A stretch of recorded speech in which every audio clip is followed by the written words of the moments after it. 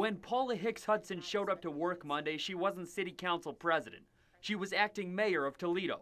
As acting mayor of the city of Toledo. Hicks-Hudson was sworn in Sunday after Mayor D. Michael Collins suffered cardiac arrest and crashed his car into a pole. Sunday night, city officials announced Mayor Collins was in critical condition. Now they're preparing to move forward without Collins for the time being. We're going to get through this.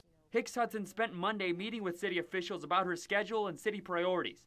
She says it's too early to say whether she'll bring forth a different set of ideas than Mayor Collins. So I do have a different outlook on certain things, but right now my main focus is to continue on and to keep us going steady and going forward.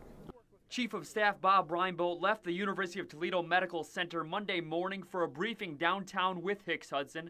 He says the transition will be seamless. And we'll work with council. There were several council people that were here yesterday, and we talked to several of them, and we'll all work together and we'll serve the citizens of Toledo as is our job to do.